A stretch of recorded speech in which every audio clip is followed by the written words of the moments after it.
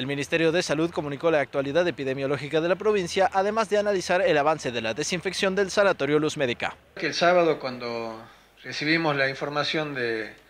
0 pacientes positivos por COVID, luego de 806 días, ayer hemos tenido un caso, hoy tenemos 3, pero ya se trata de pacientes con síntomas leves, porque nuestra comunidad concurrió a hisoparse cuando tenía que hisopar, concurrió a los vacunatorios, se vacunó, tenemos un altísimo porcentaje de personas vacunadas y eso, la verdad que emociona. Seguimos insistiendo que los que no se vacunaron, que lo hagan,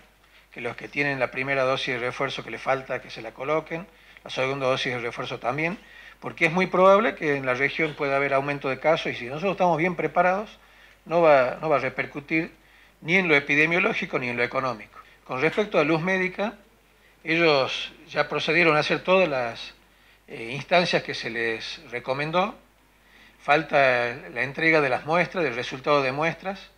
que tiene que hacerlo con fiscalización sanitaria, y si las muestras son negativas y tiene toda la documentación adecuada y en orden, se procede ya directamente a habilitar. Si presentan hoy los resultados, yo tengo información que vienen gente del laboratorio que hizo el procedimiento de esterilización del